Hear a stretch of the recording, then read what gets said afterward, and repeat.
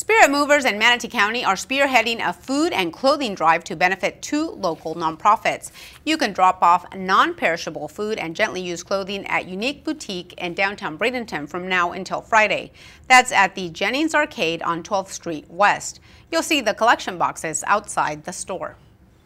So many of our customers are from the courthouse and the businesses in the area, and they come all the time, so they can certainly drop off their food. Unique Boutique is part of the Women's Resource Center. The clothing items inside the store are also donated.